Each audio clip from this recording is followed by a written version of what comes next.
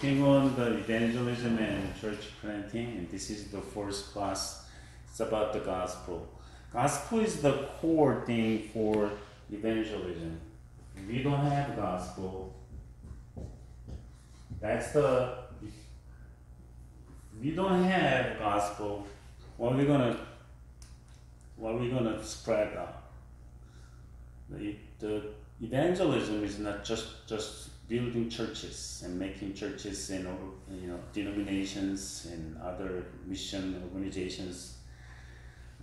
It's about the spreading gospel. Okay, so that's the in the evangelism. That's why we have to think about the gospel. But we can have, last time we did just talk about the denominations. So each denomination has their own theology. It's based on what they believe. Okay.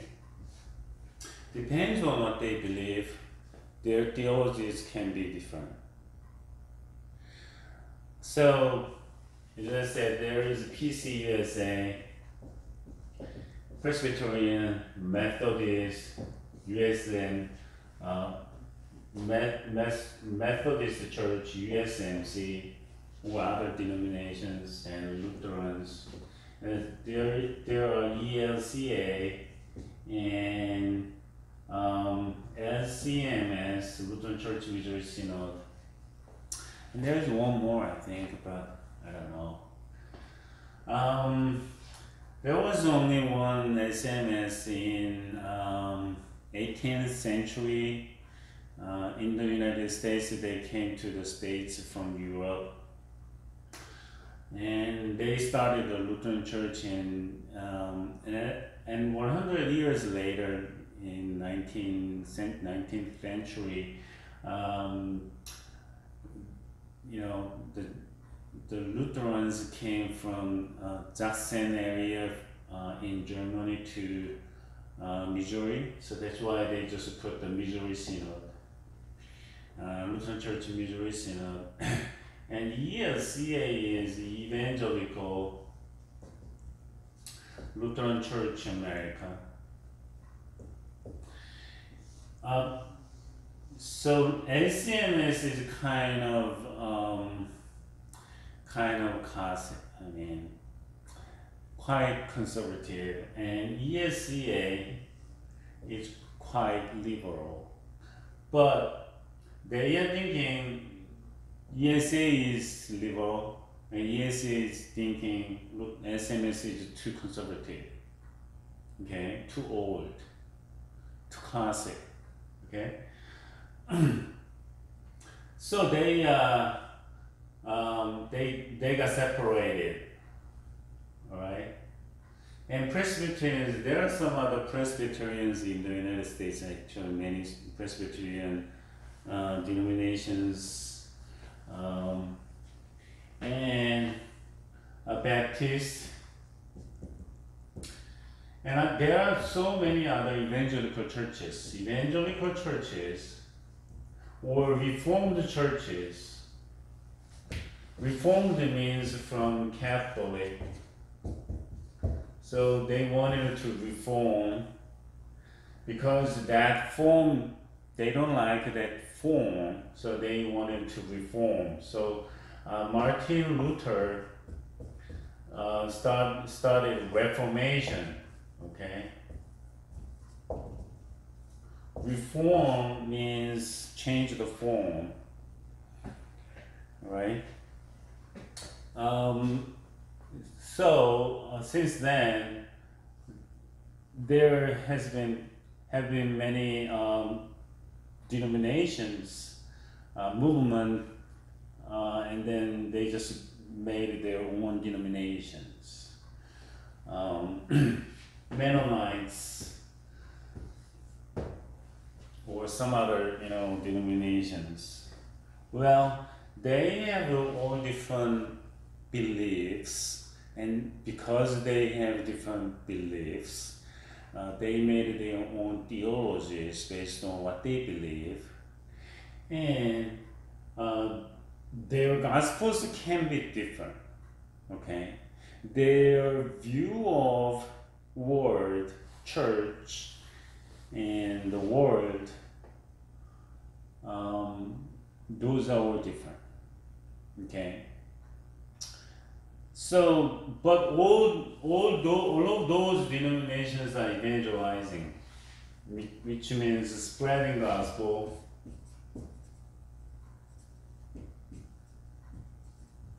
Okay. So I don't want to just stick to one denomination to explain the gospels, but on the basis of the Bible, I want to just talk about the very simple gospel in this class, because without gospel we can't talk about the evangelism at all. Because for Reformed churches, spreading gospels is quite important for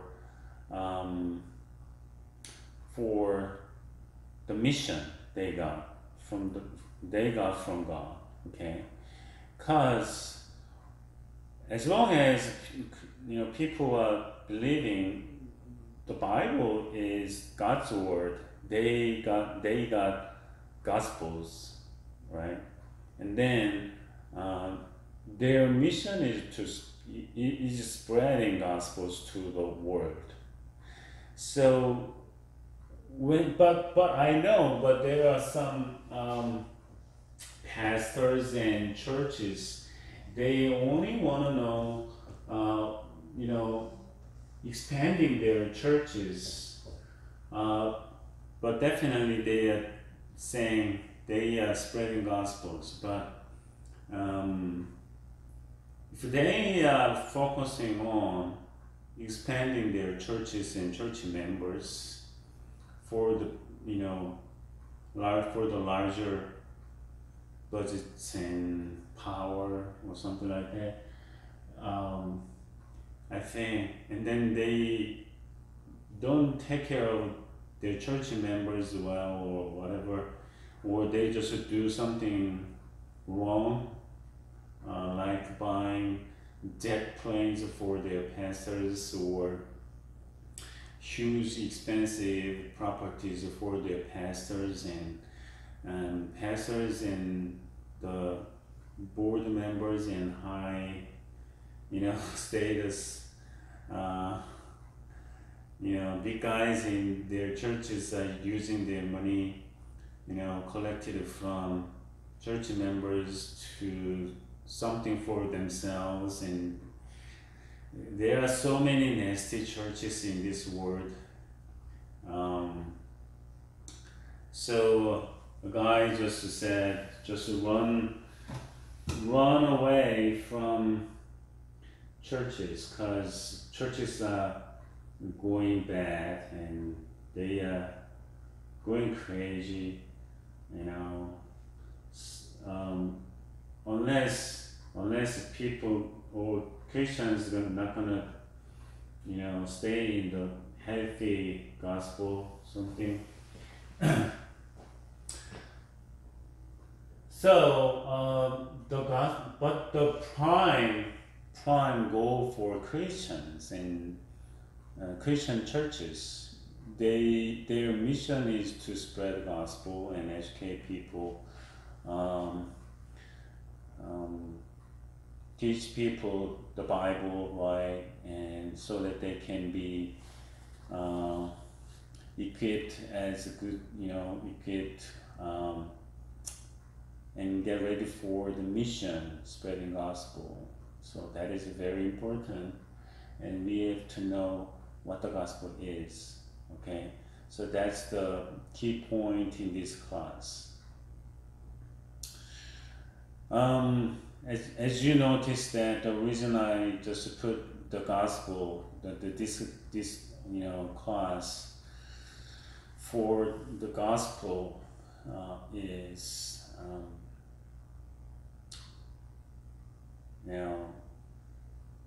people are not interested in the gospel or spreading gospel much, but they pretend, actually they do, spread the gospels, but their prime goal or other second goal must be, something else, and then they can be decay the real meaning, the value of the gospel. So that is kind of sad in this, in this age. Actually, it's been, church has been doing that kind of nasty things for many years and centuries. So we have to remember, as we studied, if you are Christians, all Christians are supposed to spread the gospel, and that is very important. That's why, church members, Christians are there and churches are there, right?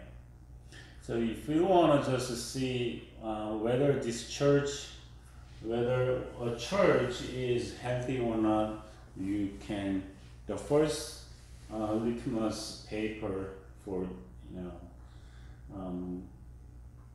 just to see whether that church is right or wrong, you have to see, that church, if that church is working for the spreading gospels and teaching the gospels to people, including all the kids, right?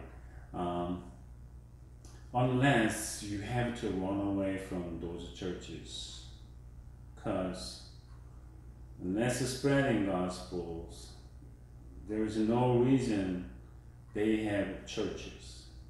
There's no reason, people want to be Christians.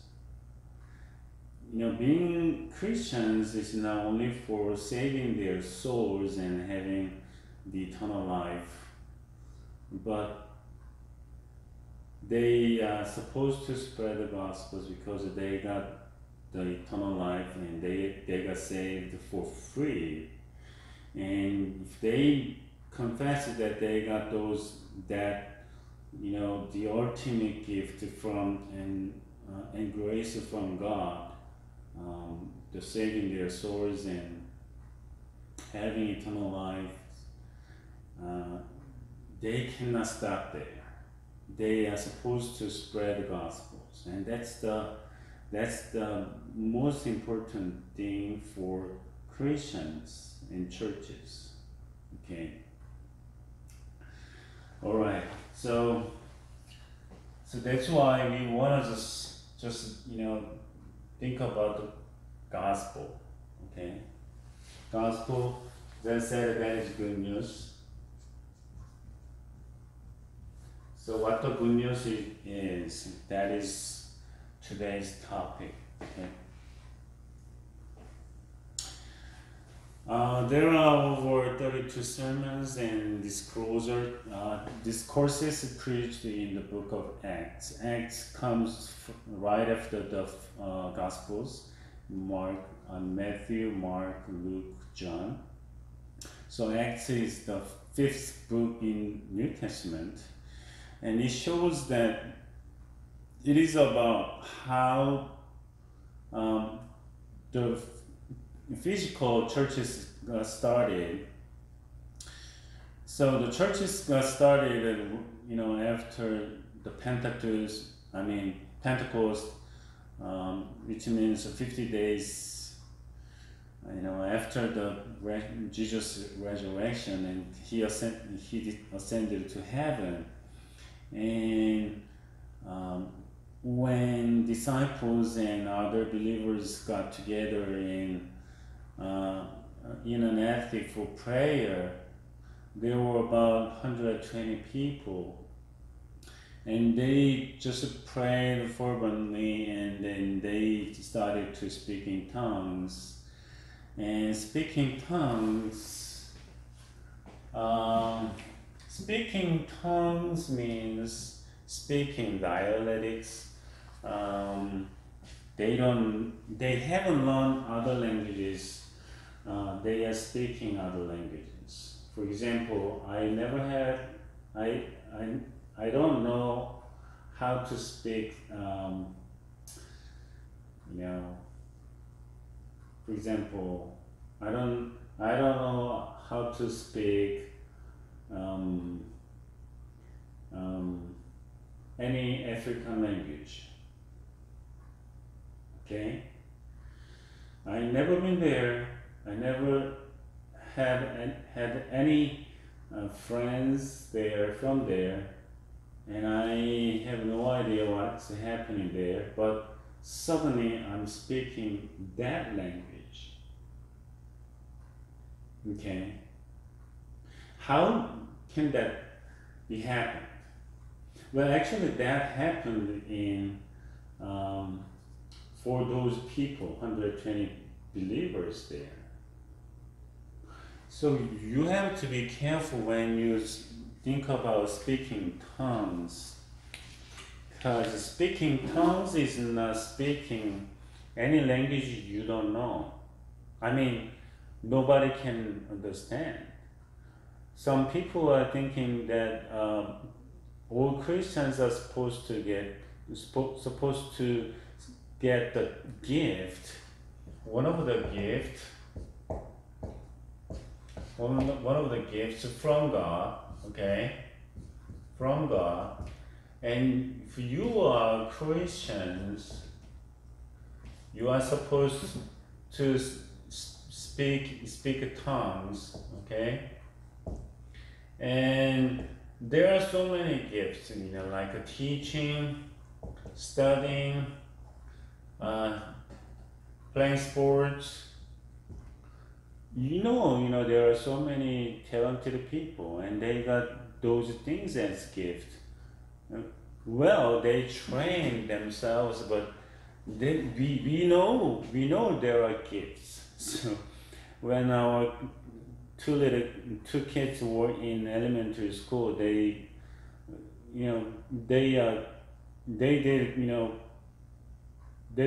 studied well. So the school just chose certain kids as gifted students. All right. So the teachers give those gifted students more homeworks and more assignments and more challenges. But those are depends on school districts and teachers. If the teachers have any certain training in mind, and they can challenge those people, depends on their abilities. But some teachers don't know what to do, even though they got trained as teachers for gifted students, and so it depends on. Anyway, so they know they are gifted students. There was somebody I know. There, was an African American. I forgot her name, and she used to learn playing piano when she was young, and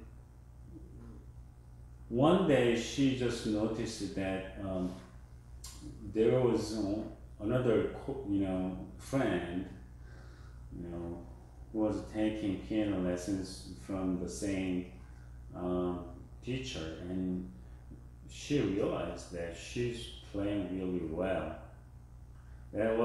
They started almost at the same time, but she was playing something here, but her friends are playing way up there, and she noticed that she cannot catch up with her at all, because she knew that her friend she's gifted students. So that is given by,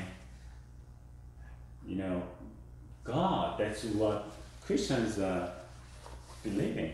And okay. So Christians got gifts, and some people are thinking if you are Christians, all Christians are supposed to speak tongues. That is wrong. Some people are thinking if you can speak tongues by the Holy Spirit, that's what Acts says. When they were praying, Holy Spirit came down, and 120 people were speaking tongues. Okay, that means speaking foreign languages. Okay, foreign languages. How they didn't know? They knew that. I mean, they didn't know it actually, but on that day, that was one of the three big celebration for Jewish people. So they came to the Jerusalem. Okay, Jerusalem from all over the places, because diasporas, the scattered Jewish people, and they just live other countries and other places, but they are supposed to come to Jerusalem like 3 times a year and worship the Lord all together. So they came from all over the places, and suddenly they just heard what those people are speaking, and they got surprised how they are speaking those languages. What we learned, we heard from all over the places, all other countries. How can that be happen?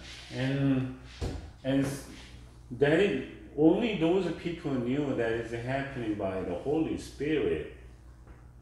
And some of them were thinking, they all wondered, but because they knew those people were not from those places at all. They never visited other places before, but they knew that those people are saying, and then some people are thinking they got drunken. But it was daytime. So Peter, one of Jesus' disciples, and Peter just stood up and told people that it's daytime. We are not drunken at all, but we got the Holy Spirit and we are speaking tongues, and that is happening. And then he just explained. And then we are calling that is preaching or sermon. And Peter is saying, he just explained, why Jesus came down to the earth and what he did and how he died and how he resurrected and how he ascended to heaven back. So when we believe in Jesus and accept Jesus as our Savior, we're going to be saved. Actually, that's what those people spoke, and that's what Peter explained.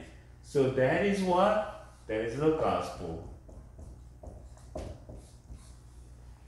If we miss that thing, we don't know what the gospel is, and we don't know what we are believing, and we don't know,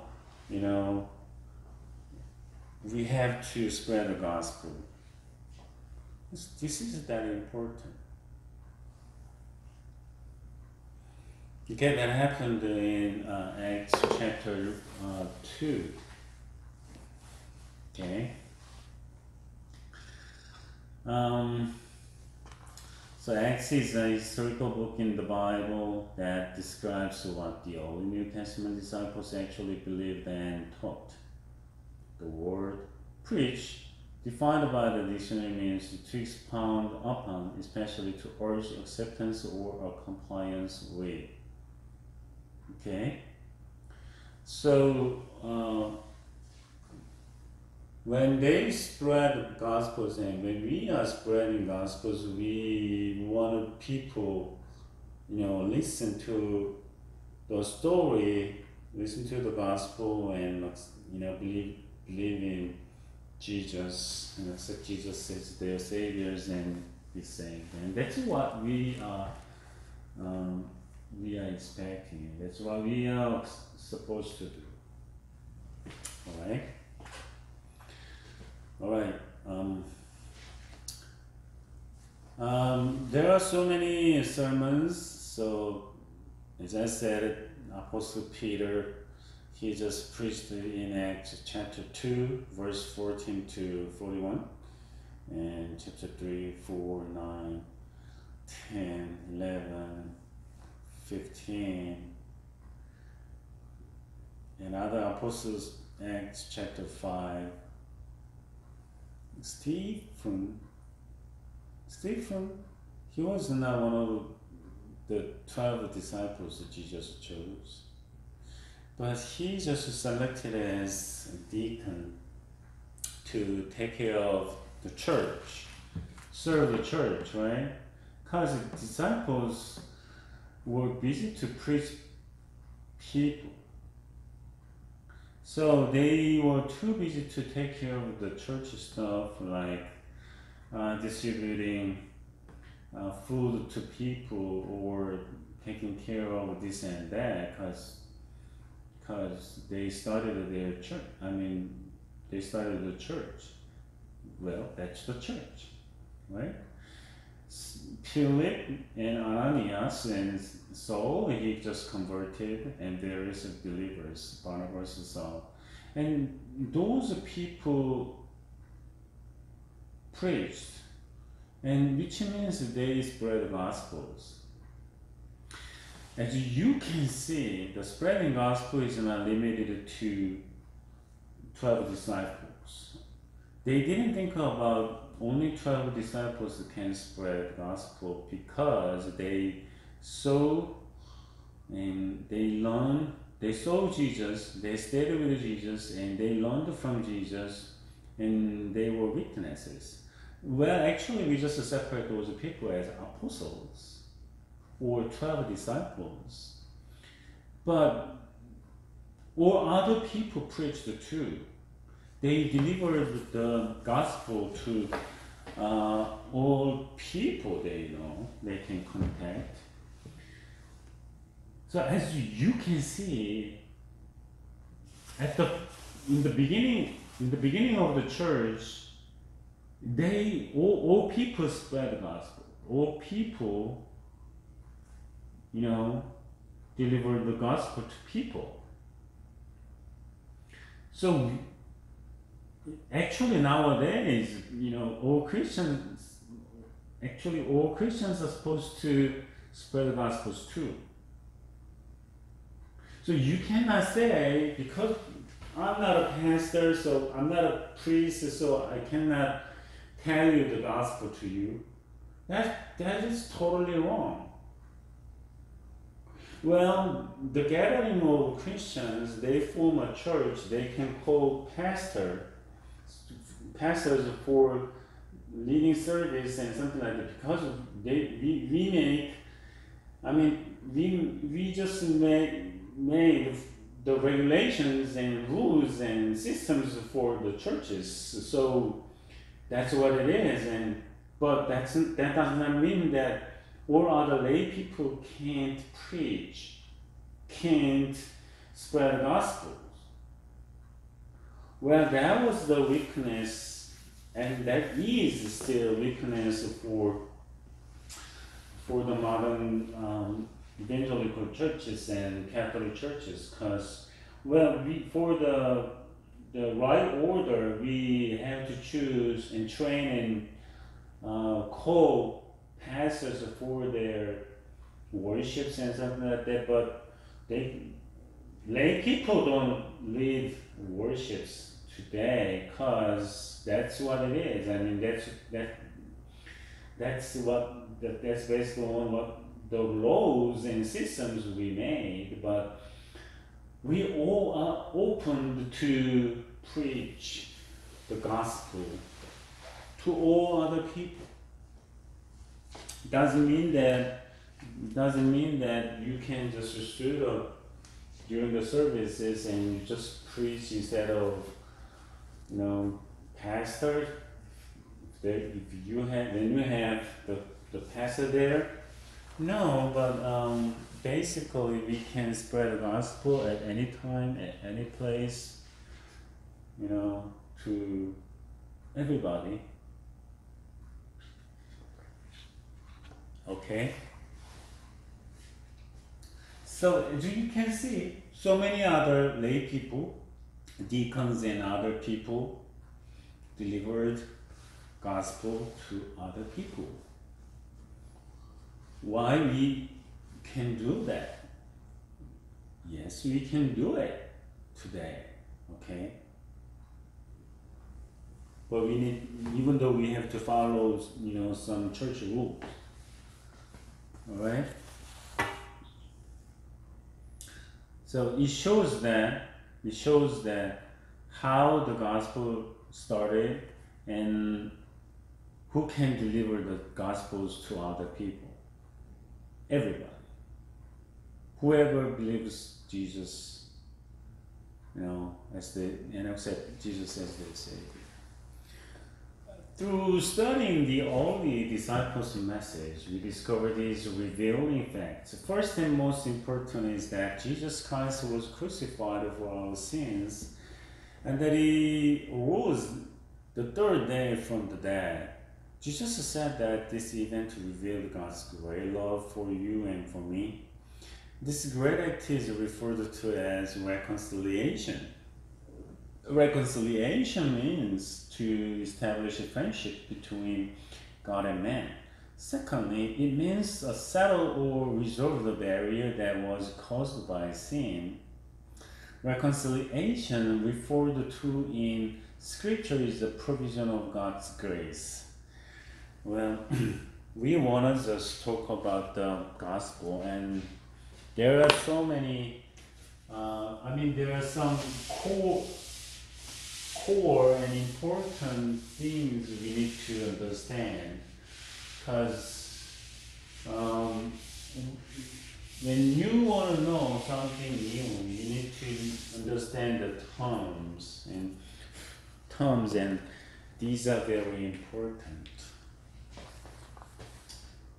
First of all, okay, who is Jesus?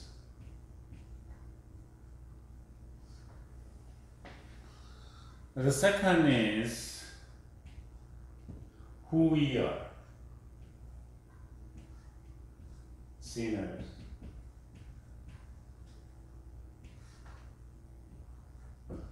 And God's grace. Right? I want to just read the next one and then think about explain all those things simply. The grace is God doing for us in our weakness what we could not do for ourselves. Okay? If we can't do anything for us, why we need God? Why we need any other help? Right? We cannot do the particular things by ourselves, so we need somebody's help, and we need God's help. We must realize that sin is the problem that has kept us from a relationship with God. From the Old Testament, we see that sin is so serious that it demanded punishment by death. Ezekiel 18:20 states, "The soul that sins, it shall die." The shedding of blood in the Old Testament sacrifices connected this penalty with its worshippers. Because of God's great love, Jesus Christ was sent to die on the cross. Alright? This event can only be interpreted as we realize that sin results in death. I want to just write before I forgot. Sin leads us to death. Okay.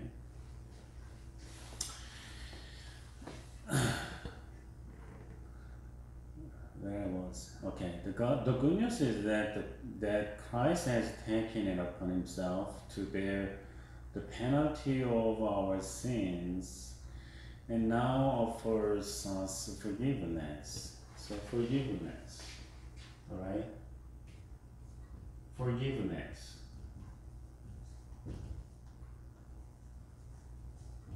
Forgiveness.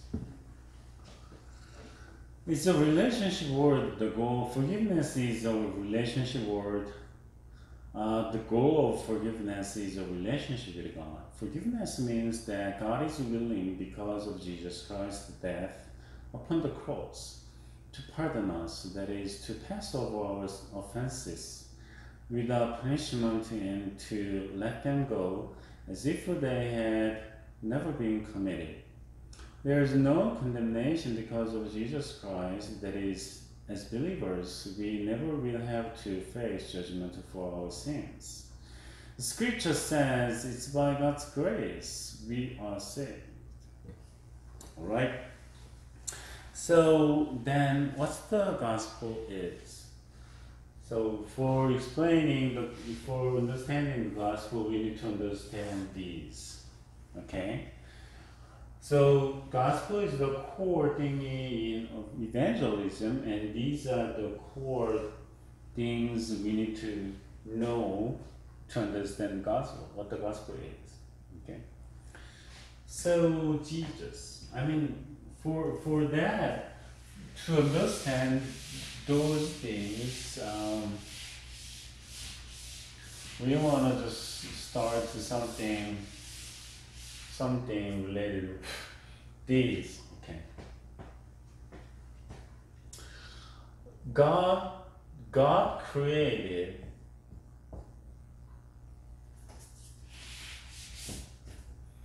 God is creator. Okay? We call him creator because he created all things, and he created people, men and women. Okay? And he was very close with those people. We know the first man, Adam and Eve. Okay? And God just, gave everything to them, which means you own it. No, they didn't own it, because Creator, he owns everything. Right? He owns everything. But God ordered those people to take care all other things as much as they can.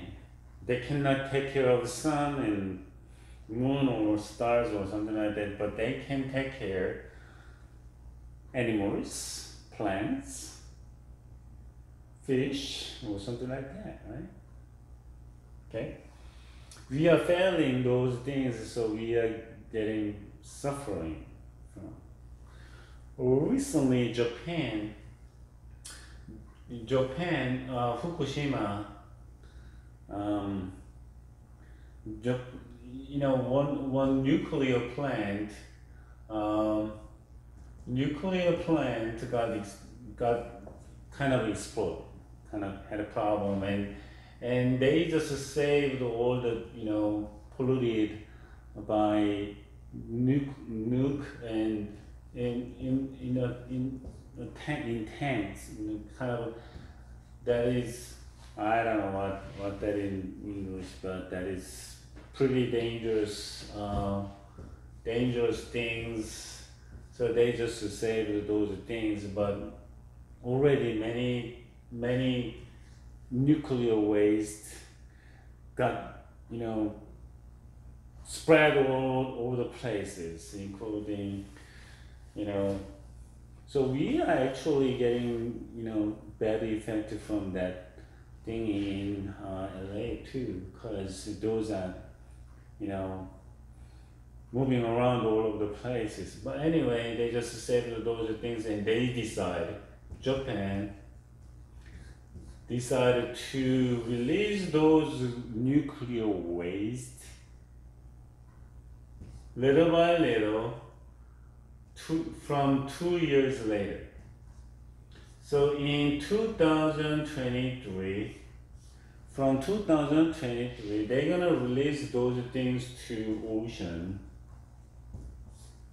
little by little. They are saying they're gonna just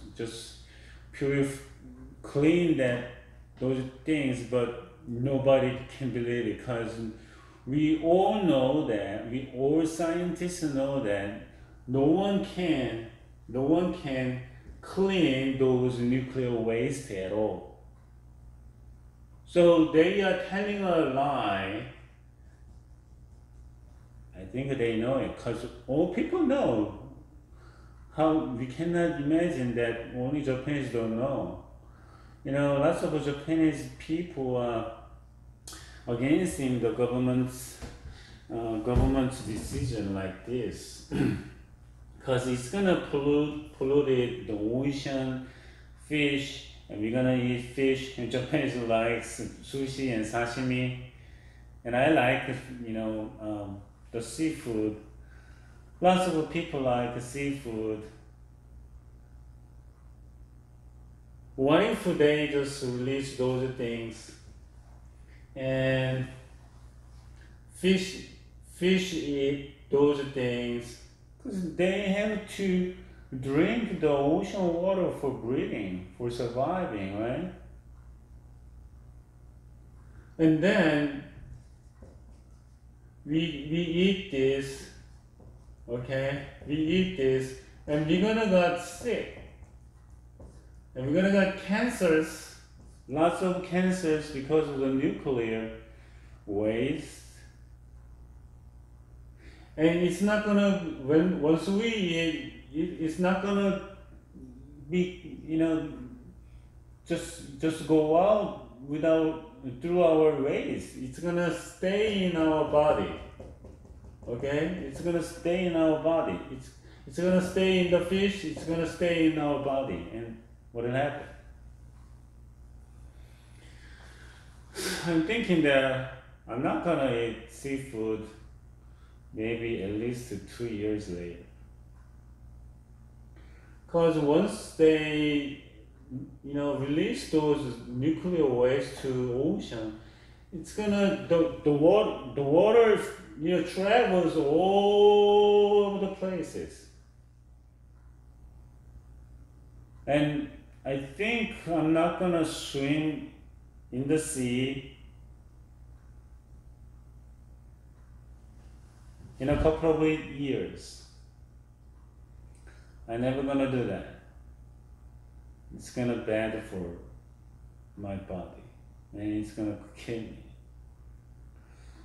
Basically, I mean, that's crazy decision. And the Japanese government decided this easiest and cheapest way to release those nuclear waste. They got failed to take care of this world, and actually that is killing people.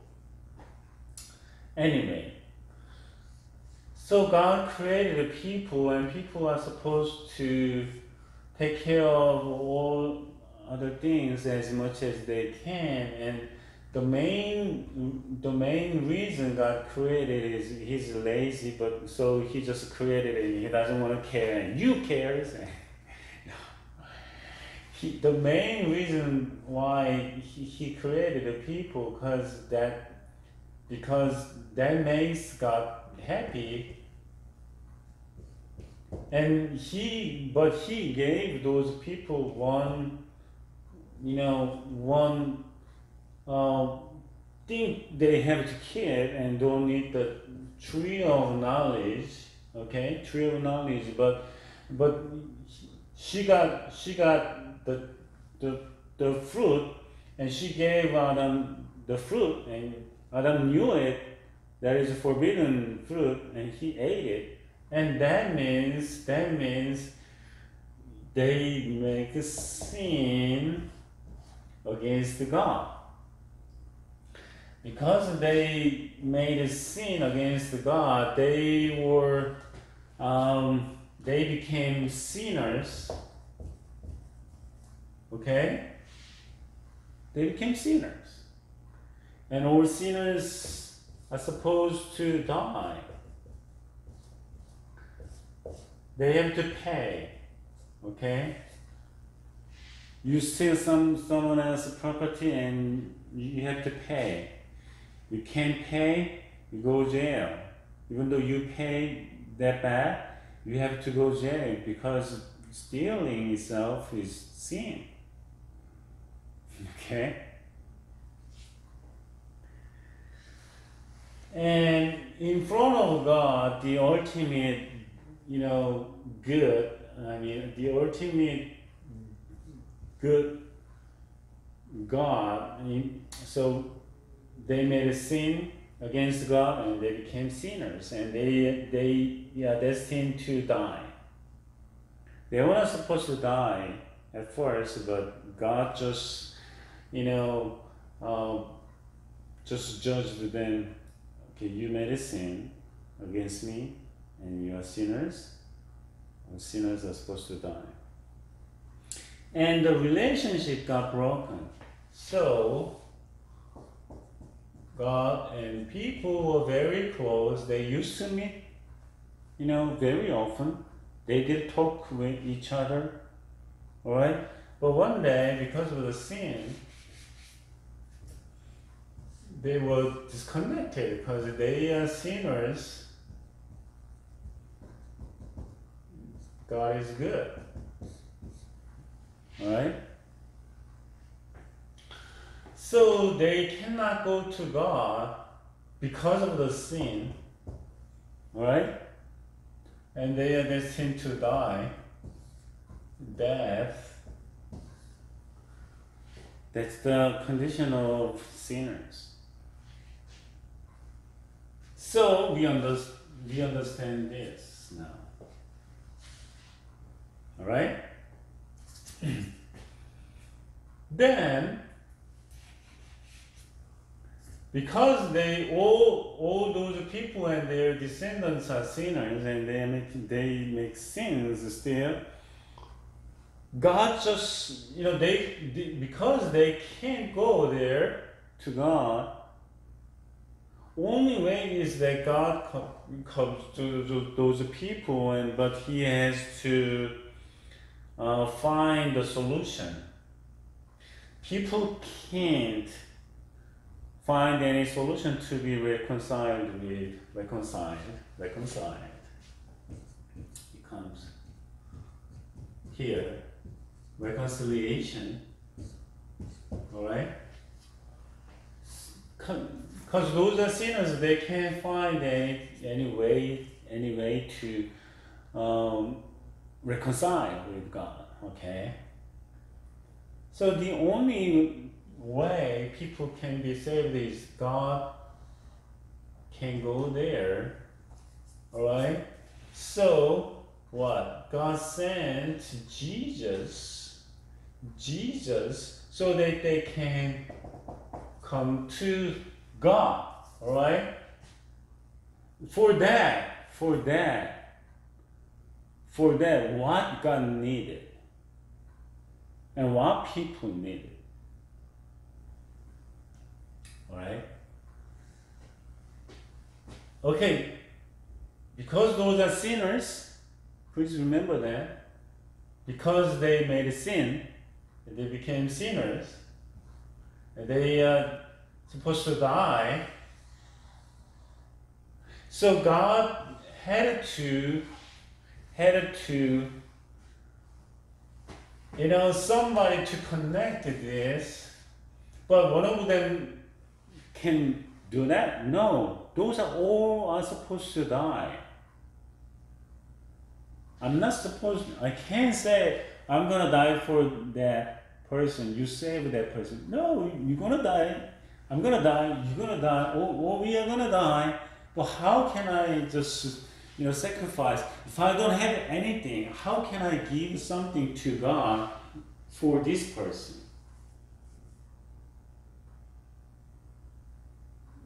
Right? Isn't it?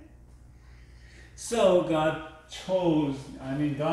just decided to send his son, Jesus, to connect to that relationship.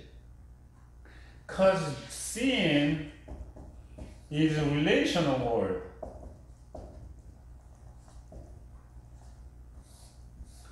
If I live alone in this world, who cares what I do?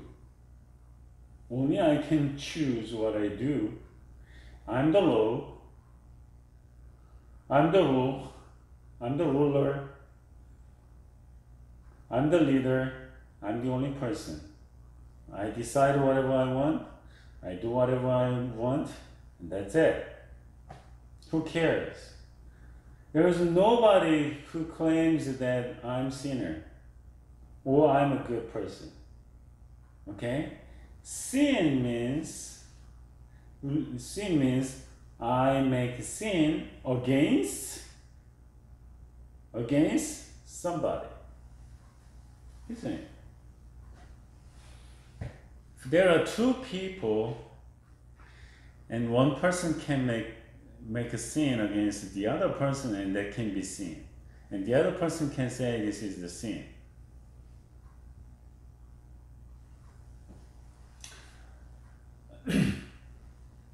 Okay, so God sent Jesus on the earth. Why? He could have just saved those people. But that is God's rule. God doesn't want to just, all right, you just come.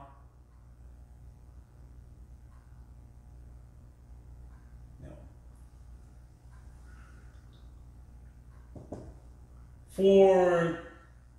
For saving people's lives, the sinners' lives,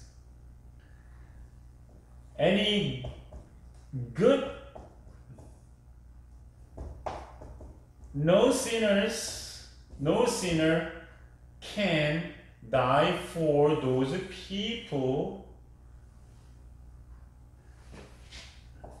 That is the pain. It's a pain. If I'm a perfect person, I can claim God, I can go to you, but she cannot go to you because she's a sinner. I'm not a sinner. So I'm gonna stay here, but please accept this woman instead of me.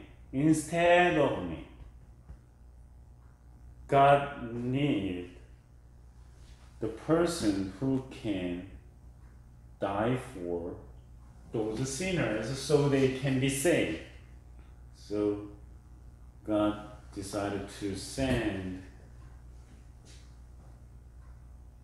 his son as real human for replacing those sinners' lives. Okay? And he made it and he reconciled it. So, because Jesus died for those people, and Jesus could be a bridge between them, because he just take all the sins away. Alright? So those people can go to God. Come to God, I mean. Right?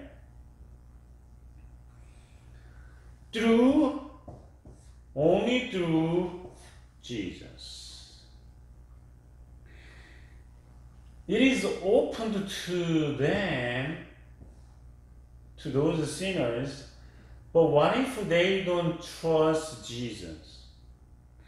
But what if they don't accept Jesus as their Savior? What if they don't confess that Jesus died for their sins? We as sinners, we can go. Can they come to God? No. If they don't trust this, and if they still think there is this, they cannot come. But it is connected with Jesus, so they can come.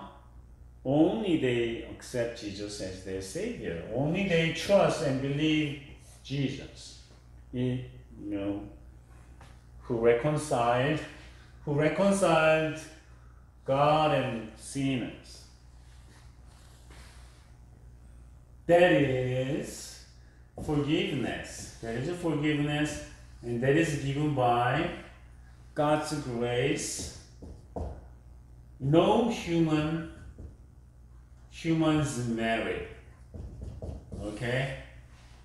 It's not because of the human's merit that you deserve to be saved. Because you are a hard worker, because you are smart, because you are rich,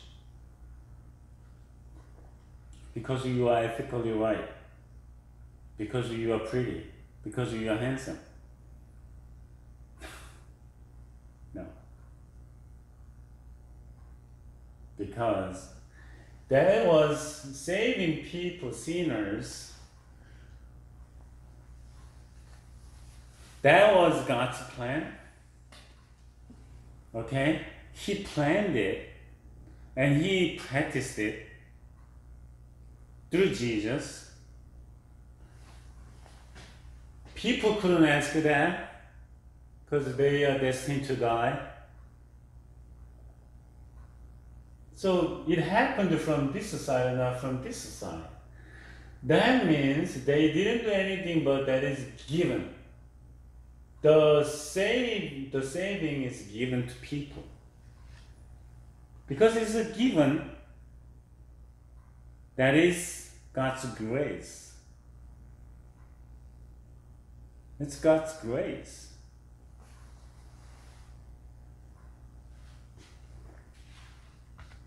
What if you owe $1 million from a person? You have to pay it back. Well, you're gonna just give up because it is big amount of money, you can't pay that back. What if you borrow, $1,000 from a person, you have to pay it back.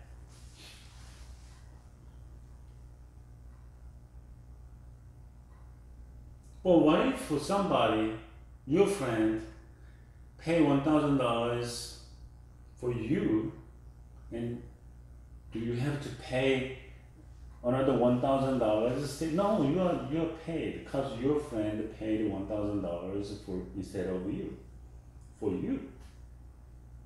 What if you owe $1 million but your father or your mother or your son or your daughter paid $1 million for you? Do you still have to pay $1 million to the person you borrowed the money from?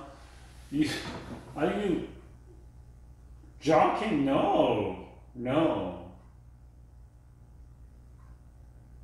What if your father, I'm gonna pay $1 million for you, and you don't have to pay the money to the person and me, and your debt is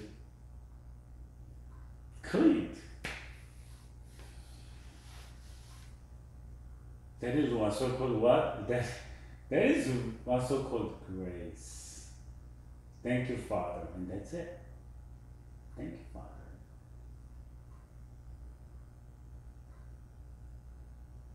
That's it. That is God's grace. And all those stories is what? Gospel. Good news. Because my debt is paid.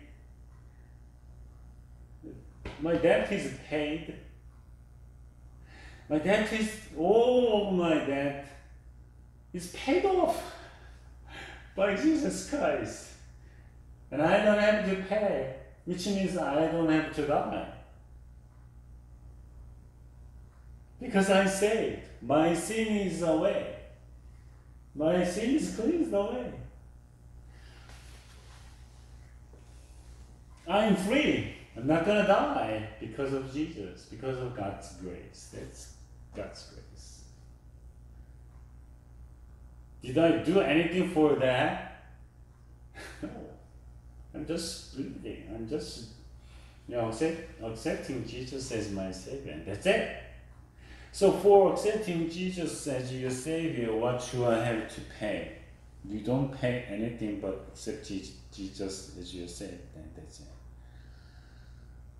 It's happening here. It's happening here. You decide and you just accept Jesus as your Savior and you confess that, and that's it. You don't pay a penny.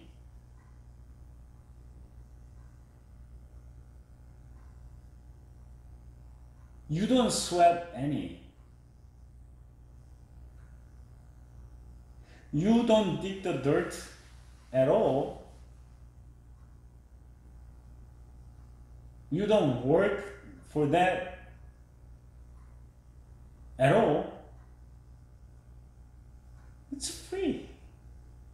It's easy to be saved. That's why it is good news.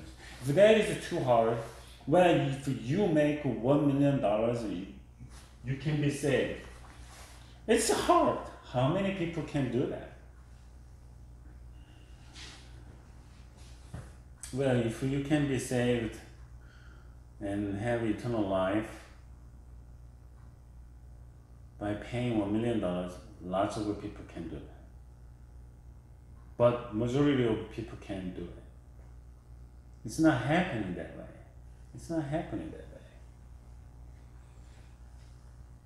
It's not happening that way.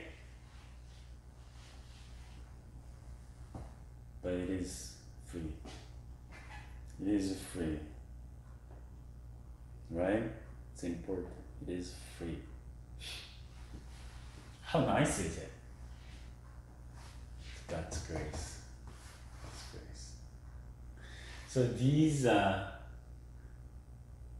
very simple, okay? Very simple thing of gospel. Alright? Alright. So I want to just read this thing again. This event can only be interpreted as we realize that sin results in death, that is, banishment from God's presence and eternal ruin. The good news is that Christ has taken it upon himself to bear the penalty of our sins and now offers us forgiveness. Forgiveness is a relationship word. The goal of forgiveness is a relationship with God. Forgiveness means that God is willing, because of Jesus Christ's death upon the cross, to pardon us, that is, to pass over our offenses without punishment and to let them go as if they had never been committed. There is no condemnation because of Jesus Christ, that is, as believers, we never will have to face judgment for our sins. The scripture says it is by God's grace we are saved. Well,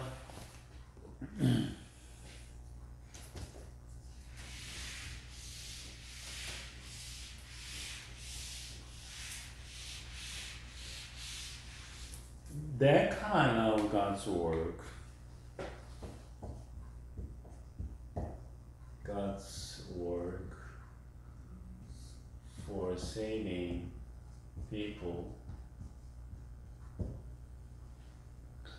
we can see this kind of thing in the Old Testament, and that's why we can see God just planned this event for a long time, and finally it happened 2,000 years ago with Jesus Christ.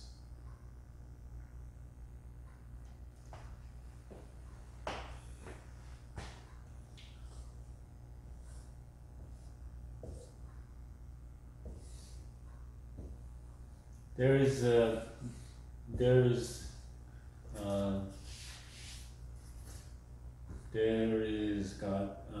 Galilee River, Jordan River, and Jerusalem. That's Israel and Egypt. And Israelites got enslaved in Egypt for many years. And then God just decided to just save Israelites and back to the land, what's so-called the promised land, Israel.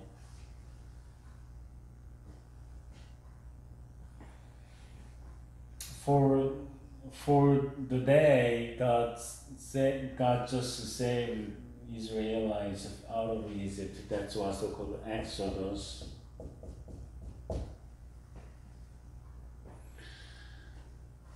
You know, God sent His messenger to people in Egypt. Okay, you kill a lamb,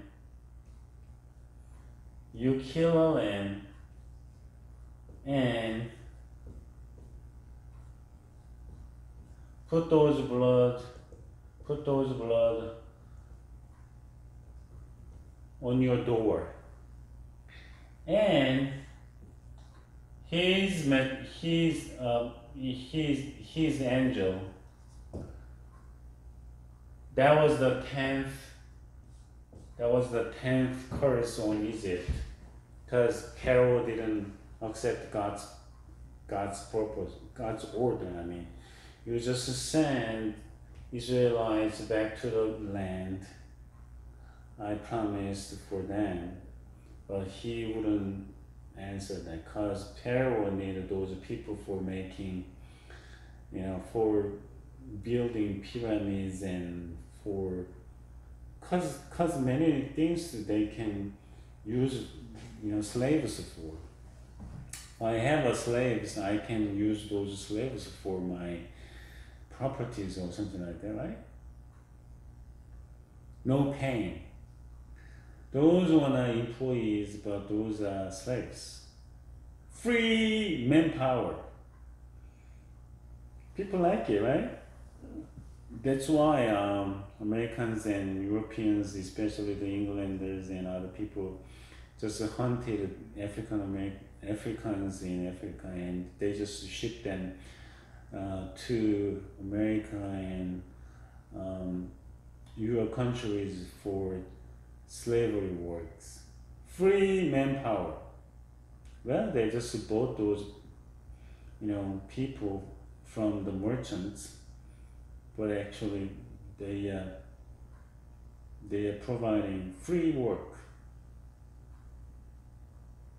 That is a sad history, right? How people can buy people for, backbreaking works. They raped, they killed, they hit.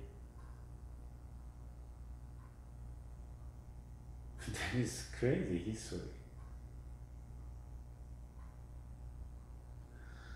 No. Anyway, Pharaoh refused God's order, and in the 10th, punishment, God just decided to kill the firstborn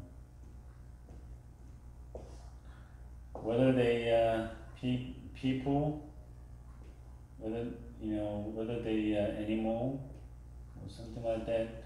So God ordered Moses, or the people, when you just kill a lamb and put the blood in front on your door, the killing angel, God's God's messenger, gonna kill all the firstborn in Egypt. But when the angels see the blood on the door, and the angel gonna kill the firstborn in this house because there is no blood on the door, and when the angels see the blood on the door, the angel gonna pass over the house, right? Pass over the house to the next house, and the angel kills the firstborn in this house if there is no blood on the door. So we know the Passover. Okay? Passover. So we just keep the Passover in the United States too. That's the biggest event. I mean, that's the big event for Jewish people, Israel. And we can understand that, just put the blood on it. And as John the Baptist said, when Jesus coming to him for baptism, and he just said, "Look, he is the Lamb of God, the blood of Lamb of God." So when you just put the blood on the door, which means when you accept Jesus and Jesus died for us, he just bled for us. Blood means life. So we can be saved. Okay? Alright? So that kind of a thing, through that kind of things and records in the Old Testament, we can understand that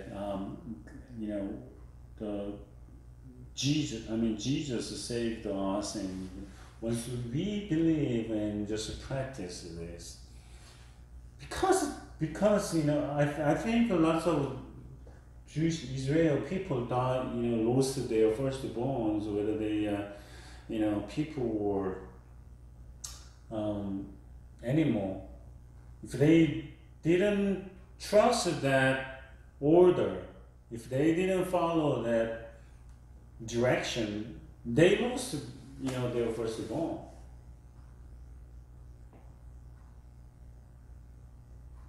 So the thing is that, do you believe it? So gospel is spreading good news to people. So when you accept that, you're going to be saved. If you don't, you're not going to be saved. So is there a response that we must take to this wonderful news? Yes, needing forgiveness in any meaningful sense of the word presupposes our guilt. By studying these early sermons in Acts, it is revealed that we must repent. Repentance is a gift that God grants people who won't be saved. It is a new attitude, a change of heart that results in one turning to God and away from sin. Repentance involves turning from sin to God. Okay, I'm not gonna be sinners at all, anymore, and I wanna just come to God, repent. And what if we make sins again?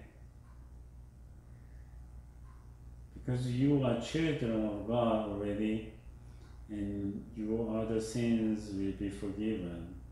I mean, once you become children of God, you're not going to die. You are saved. Right?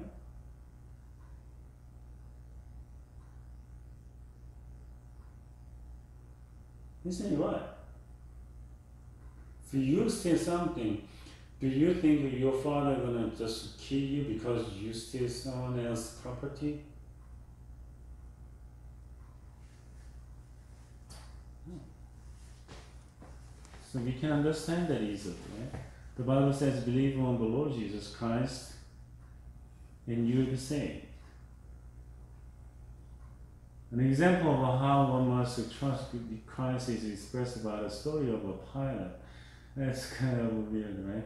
A pilot who crashed in the ocean as he saw a piece of raft floating by. He really believed that the raft could save him. He finally perished as he saw the raft float away.